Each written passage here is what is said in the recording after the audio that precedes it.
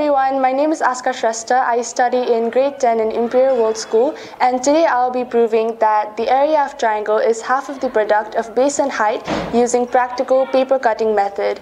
Also, all of the materials I've used today are from recycled paper. Let's get to it. So here I have two triangles with me, and as you can see, they perfectly overlap each other. What does that mean? Yes, it means that they are congruent. Now we know that this is the base of this triangle and this is the height of this triangle.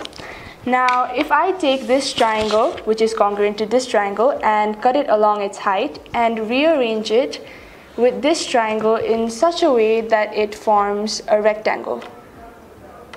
Now we know that this is the base and this is the height of this triangle, and this is the length and this is the breadth of this rectangle.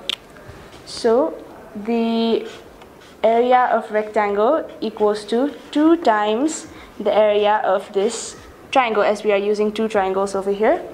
And that is, we know that the area of rectangle is length into breadth equals to 2 times the area of this triangle.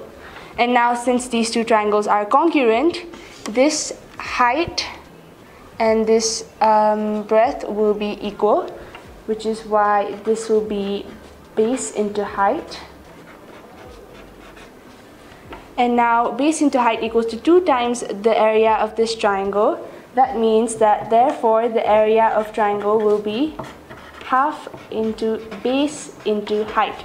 This way I've proved that the area of triangle is half of the product of base and height. Thank you.